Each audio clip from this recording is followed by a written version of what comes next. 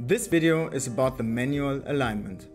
The manual alignment is necessary if the automatic alignment fails. Therefore, I will create a short case to show it better to you.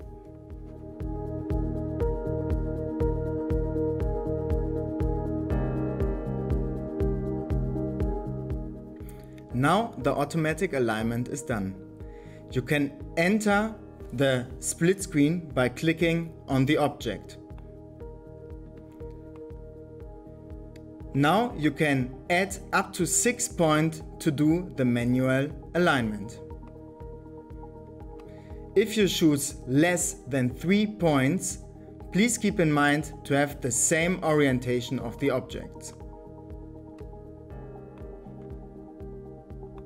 If you want to add more than 1 point, please hold the control button and add the points with the left mouse button.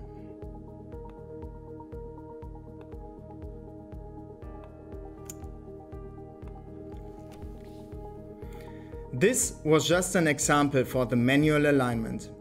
You can enter the manual alignment after every automatic alignment in Dental Scan.